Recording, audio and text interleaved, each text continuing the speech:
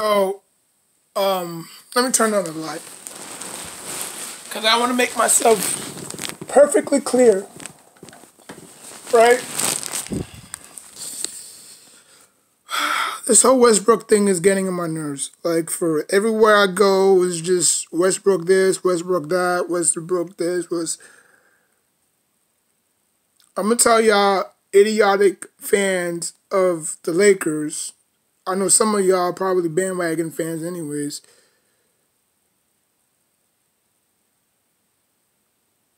Westbrook isn't going to change, okay? Like, I don't care if he's playing with LeBron James, MJ, Magic Johnson, Kobe Bryant. Like, it does not matter. He's never going to change. He is who he is. He's not going to put his triple-double aside just to please LeBron James. Oh, LeBron James want Westbrook to play fundamental basketball. LeBron James want Westbrook to play a certain style of basketball that he's never played before, right?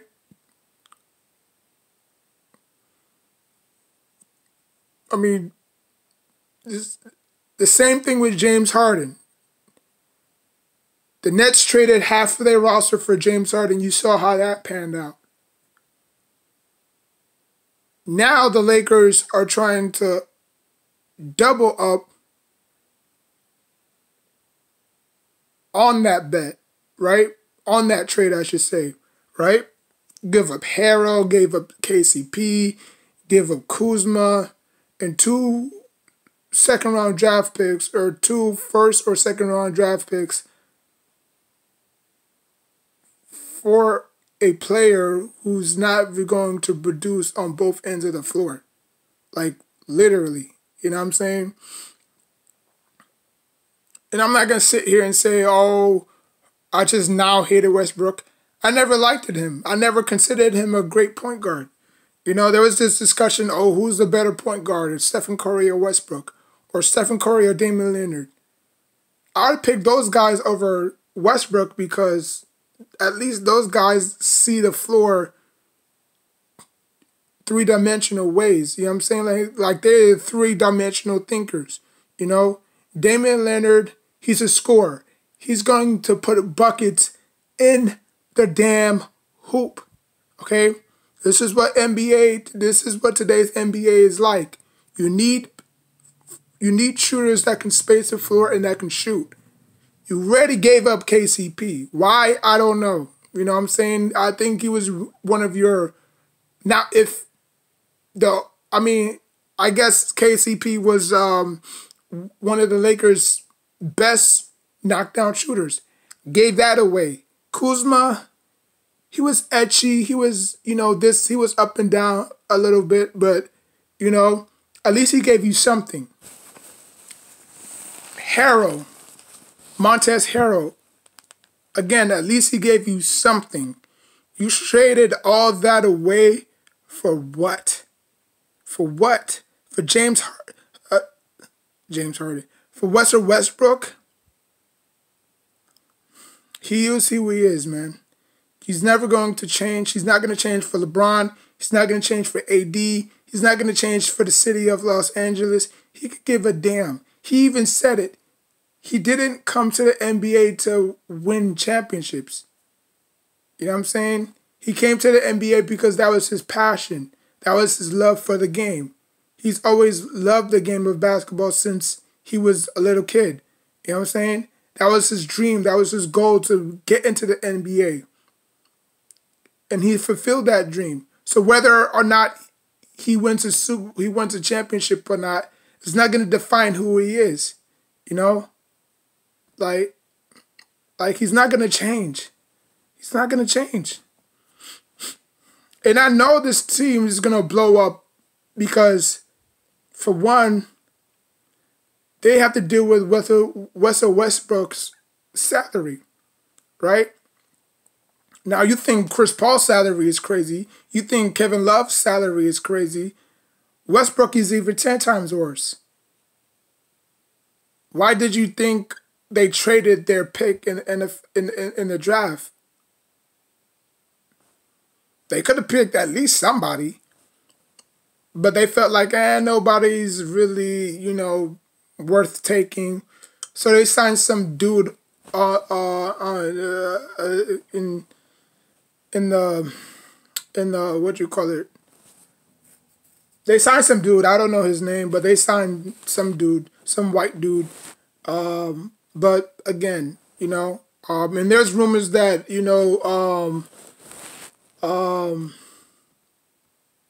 what's that cat's name?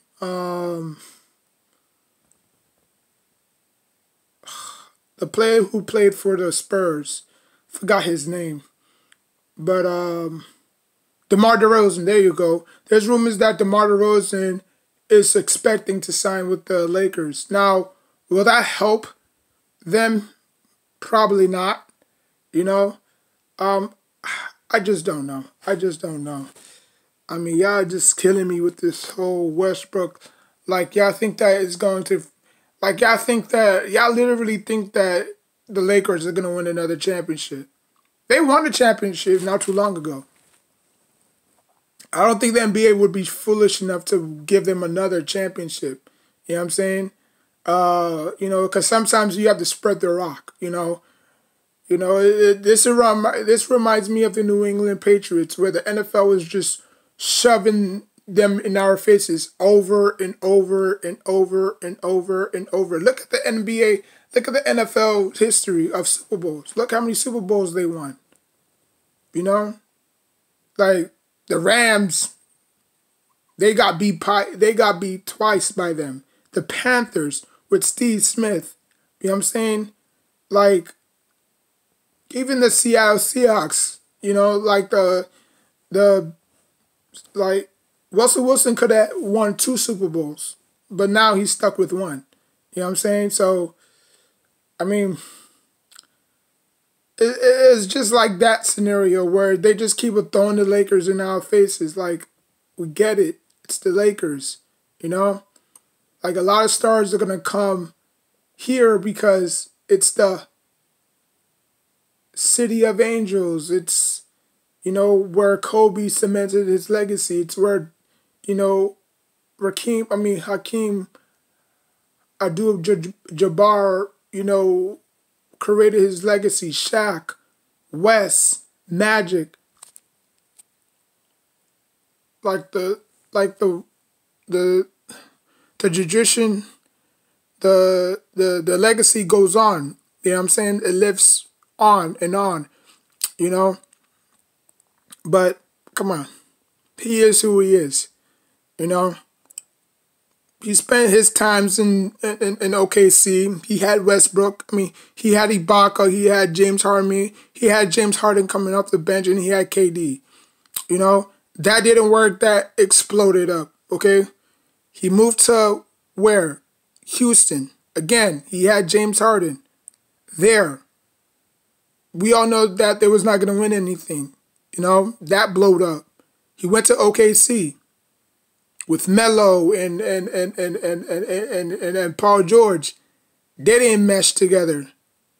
He went to, Washington. He made the playoffs. They made the playoffs. They didn't go that far. And now he's in the Los Angeles Lakers. And we all think, LeBron James can turn any human being in,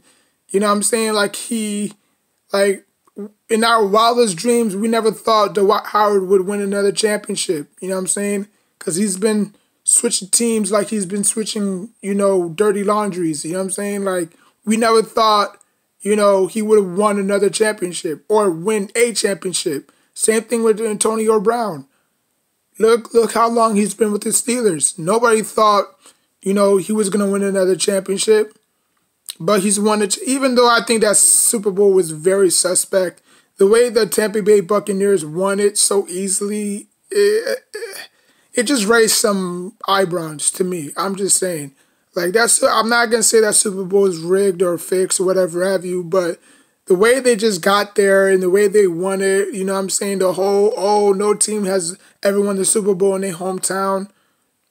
Like, I think they just won that, like, without no ease. You know, the way that they ran through, you know, Washington and Green Bay, it was like those teams didn't even give a puncher's chance. Now, Washington did. Washington fought back, you know what I'm saying? But, I mean, at the end of the day, man, it's just media driven at this point, you know? Like, if LeBron James can do the impossible, you know what I'm saying? Now the NBA odds is like, for the NBA Finals is like, oh, now the Lakers and the Nets have to meet up. You know what I'm saying? Like I said, you still have to go out there and win those games. You know what I'm saying? This is not a cakewalk. And the West is only going to get even better, you know? Murray's coming back. Who else? You know, if they can get help for Luka, you know what I'm saying? I mean, you still got the Suns. You know, I think CP3 is probably going to come back for one more year. You know what I'm saying? You still got the Clippers. You still got the Nuggets. So the West is not going to be a cakewalk like everybody thinks it is. You know what I'm saying? I think the Lakers are going to struggle to win a lot of games this year, knowing that they don't have no depth, knowing that they did the opposite. They did the same as the Nets, trading half their roster for Westbrook. Jesus Christ. Oh, boy. Oh, man. But anyways, man, I digress. You know, I mean, if this shit blows up, don't say I told you so. Don't say I told you so. This might probably be the worst big three in NBA history. And we have seen a lot of nasty, ugly big threes. You know what I'm saying? Come together. You know what I'm saying? You think about Hakeem Olajuwon and Charles Barkley and Scottie Pippen, but those guys was past their prime, but still.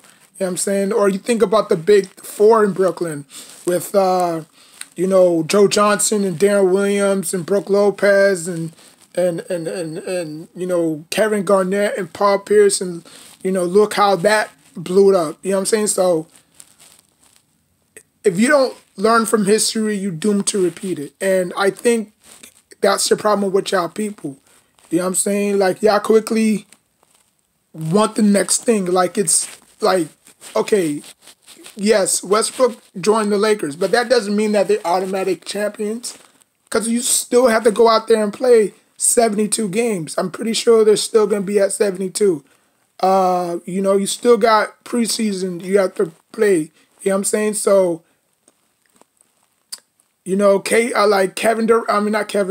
Westbrook is going to have to be more of a vocal point at the point guard. You know what I'm saying? He's going to have to learn to play with Anthony Davis. He's going to have to learn how to play with LeBron James. You know what I'm saying? Like I said, it may take some time. They might be on a losing streak, but it might take some time for them to gel together. You know what I'm saying? But let me know what y'all think. And this is going to be my last rant on this, because I can't take it no more. You know what I'm saying? I got a lot of stuff I could talk about. You know what I'm saying? Instead of just talking about this dumb crap that's not even going to, like, they're not even going to make it far. I'll say this. They'll probably get past the first round, but that's about it. They're going to get past the first round, but that's about it. They're not going to go far. They're not going to go far. I'm going to say it on record right now. They're not going to go far. But like, comment, subscribe. Until next time, take care of yourself and each other.